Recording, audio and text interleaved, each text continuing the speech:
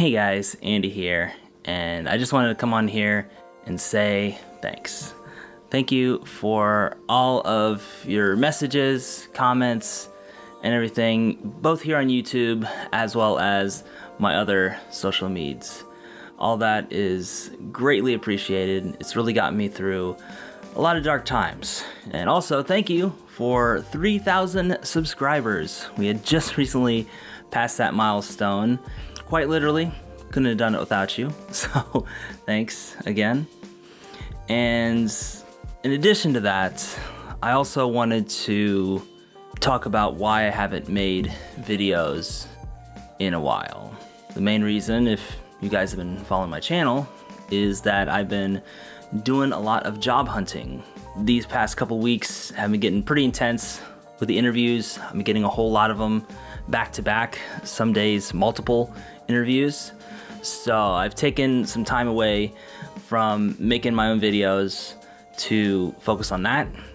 In addition, I've also been picked up for a few video editing and video shooting gigs around Japan, putting that out on the portfolio. In fact, I recently released a new updated video editing and shooting demo reel. So be sure to check that out on my other channel, Edit with Andy. In addition to that, I've also been doing my best to get out of the house in between interviews and projects and things like that to just socialize and take care of my own mental health as best I can. As you guys know, in Japan, mental health services aren't really much of a thing out here.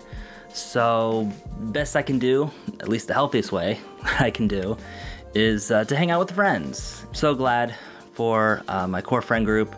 Very appreciative of them for keeping me sane during these very insane times. I'm sure you guys are probably wondering, you know, what's going on with my visa situation, job situation, all that stuff, because right now we're getting pretty close to the end. But right now, I just don't have an answer. So the reason behind that is actually pretty positive. So I go in for my second interview out in Shonan, actually. So this is quite a rarity. I've been wanting to move down to Shonan for a number of years now, but it's been kind of hard to find work in that area. And even commuting up to Tokyo is a bit of a trek from Shonan. So it just kind of made it a bit of a difficult proposition. But I've still been holding out hope and looking for jobs in that area. And I managed to find one. And I did the interview. It was one of those multiple interview days. So I felt like my energy wasn't totally where it should be. I felt a little flat in the interview. But the person interviewing me really liked me and what I had to say. So she decided to bring me on for a second interview tomorrow. That's basically when I'll find out my answer on whether or not I'm hired. So I have to do an additional interview with the higher ups. And if I am hired, then that's going to lead to a lot of positive changes for me personally, professionally, and it was seeing a lot of different locations other than scenic Andy's tatami room here in Kawasaki. But on the off chance that I don't get accepted, then I do have a plan B. I don't want to talk about it just yet, but I do have a plan B just in case things don't work out and I have to leave Japan. But right now, I'm doing my best to keep a positive mental attitude about things and just thinking that they will work out. I mean, if they brought me in for a second interview, I'm already in a pretty good spot, relatively. At this point, it's been, again, a very long journey for me here in Japan. Even just getting back to Japan, as you guys know, has been a hell of a journey. And to come to Japan with no post-secondary education, I just had my GI Bill, a little over $1,000, and some clothes and stuff, and my camera, and like my headphones, and that was about it, really. Computer. Gone from that to having 2 degrees, my associate's and my bachelor's, being the first in my family to graduate with post-secondary education.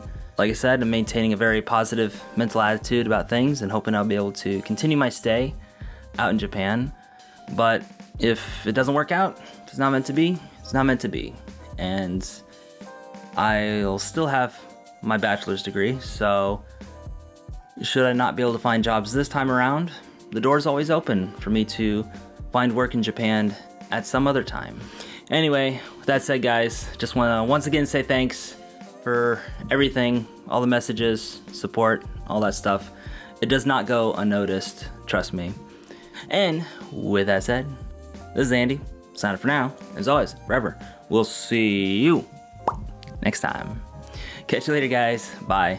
Hope to come back on again soon with a new update video. All right. Bye, guys. Simple life and happier times, spirits of past, memories of mine.